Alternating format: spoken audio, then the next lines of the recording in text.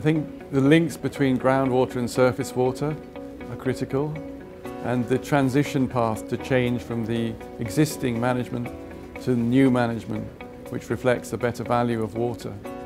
We need to do these things quickly in order to address problems which will be on us very shortly. These conferences bring together a lot of important people who are concerned and the most concerned with water management and are facing the critical stresses. The regulators, although they're just the regulators, are very well connected to industry. They see how industry is behaving and need to respond quickly.